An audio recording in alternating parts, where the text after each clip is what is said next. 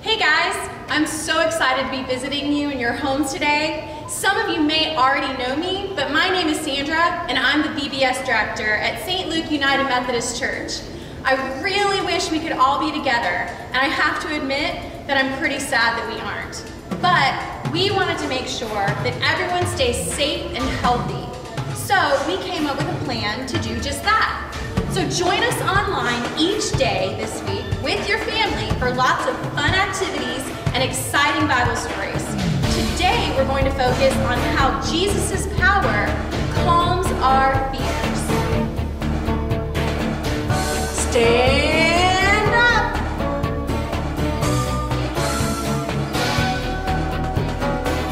No more classes, no more books, no more teachers, dirty looks, no more recess, no more friends. Where can a kid go when the school year ends? Vacation Bible School, VBS. Vacation Bible School, VBS. Under the summer sun, what could be more cool than Vacation Bible School?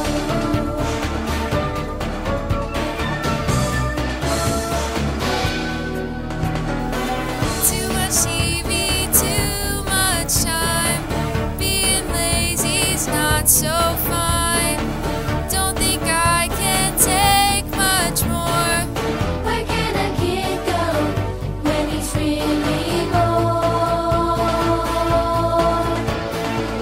Vacation Bible School, VBS.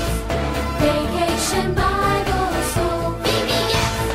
Under the summer sun, what could be more cool than Vacation Bible School? School's out, yay! Let's shout! Vacation Bible School, VBS. Vacation Bible School, VBS. Under the summer sun, what could be more cool than Vacation Bible? Vacation Bible School, VBS. Vacation Bible School, VBS. Under the summer sun, what could be more cool than Vacation Bible School? VBS. Vacation Bible School, VBS. Vacation Bible School, VBS. Vacation Bible School, VBS.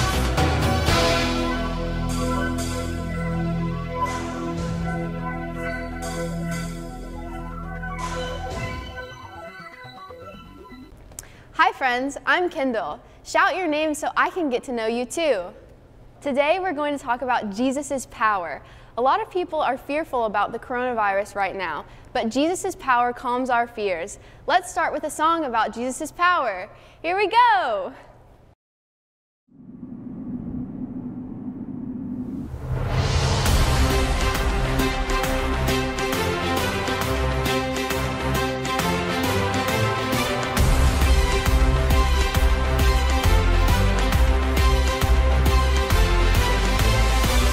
My God is powerful. He stands invincible. I will hold on to Him.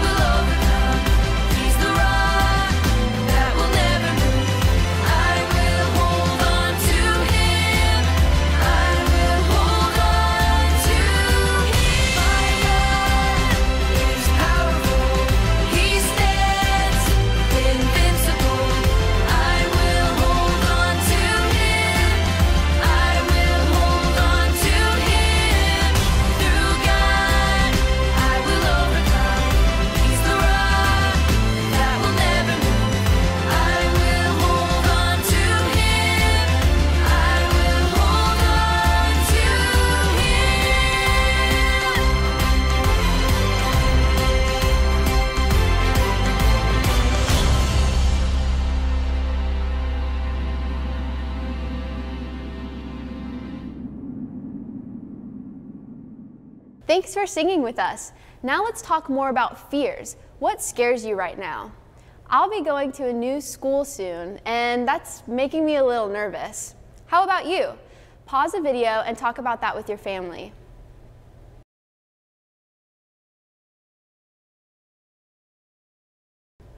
Being scared isn't new. It happened in the Bible too. Let's see how Jesus' power calmed fears of some people who were very scared.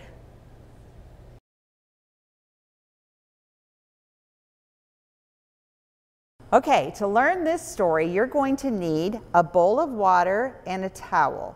I have a clear bowl of water, but yours doesn't have to be clear, but this way you guys can see what I'm doing. The towel is going to be to catch any splashes you make. So be sure you get your parents' permission to do this activity. So go ahead and pause the video while you get your water and towel.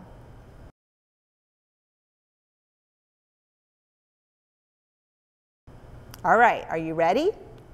If you want to follow along, this Bible story is from Mark chapter 4, verses 35 through 41. And you can take a minute to find that if you need to, or find somebody to help you.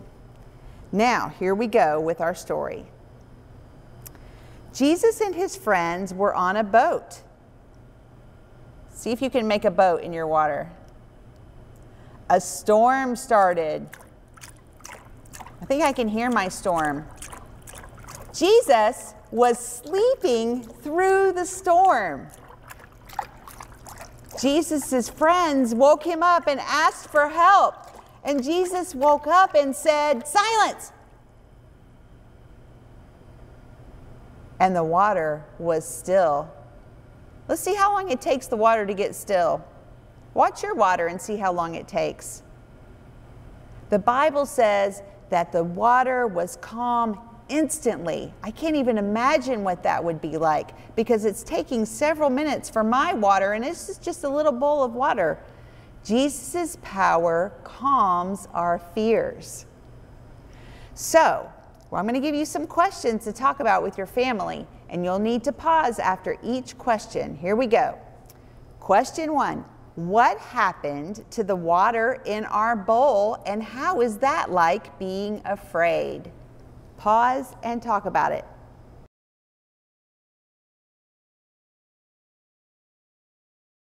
Okay, question 2. Imagine that you were in the boat during the storm. What would scare you? Pause and talk about it.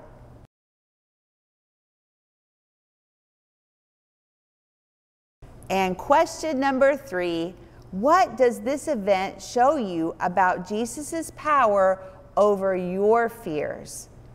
Stop and talk about it. And then we're going to hear from Miss Elise with a really cool science experiment. See you tomorrow.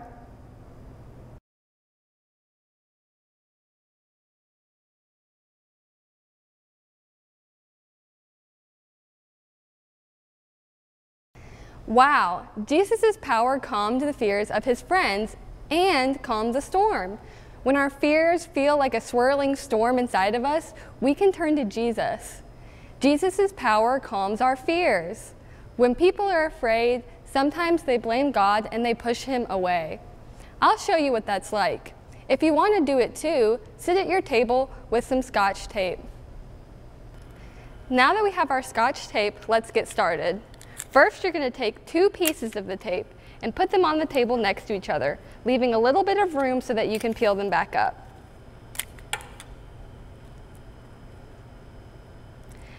Now that you have them on the table, you're going to peel them up and hold them next to each other. Hold them next to each other, sticky side facing away. Pause the video to talk about this question. Why would people push away God when they're scared?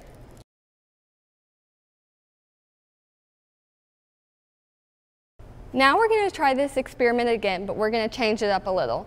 Take your first piece of tape and place it on the table, same as before. Take the second piece of tape, and this time you're going to place it on top of the other piece of tape.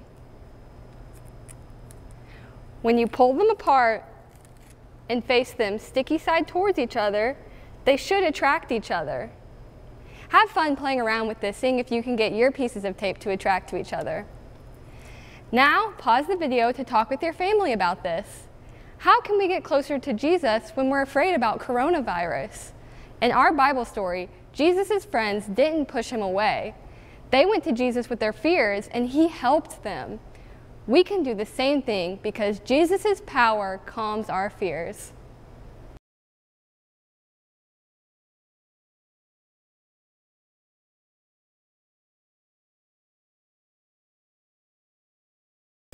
Hey y'all, I'm Pastor Dana and I'm so glad to be able to close out today with you.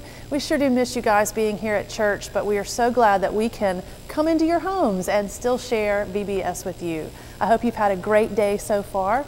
We want to close today by having a prayer and talking to Jesus. We're going to draw close to Jesus by talking with him. So I want you to think of someone that you know, that loves you, that you love, that you trust, that will help you or that does help you when you're scared. And while I'm saying the prayer, I'm going to pause 2 different times, and when I pause, I want you to just shout their name out, okay? So bow your head, close your eyes, and let's pray. God, we thank you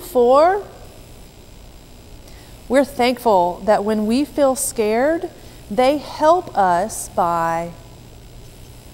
In Jesus' name we pray, amen. So one of the other things that we're going to ask you to do every day is to draw a picture in your thankful journal. So for a thankful journal, you can either use a notebook or you can just staple together a bunch of pieces of paper and you can decorate the cover if you want. Being thankful takes our eyes off of what we're scared of, and it helps us to see Jesus' power instead.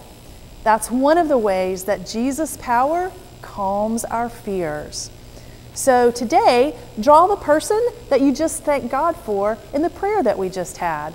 Or you could draw Jesus. Put today's date on your picture, then you can look back at your journal later and remember how good you felt when you prayed to God and gave thanks for that person. Pause the video while you do that now.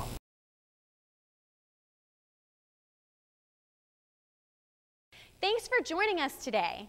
We want to see you tomorrow, and we also want you to spend the day looking for God sightings. I'm wearing my God sighting bracelet as a reminder. God sightings include things God is doing or providing for you or people around the world. Look for God's goodness, something or someone he has made, or just something beautiful. My God sighting today is all of you. When you find a God sighting, feel free to draw it in your journal. I can't wait for you to share your God sightings tomorrow. See you then, and remember, Jesus' power calms our fears.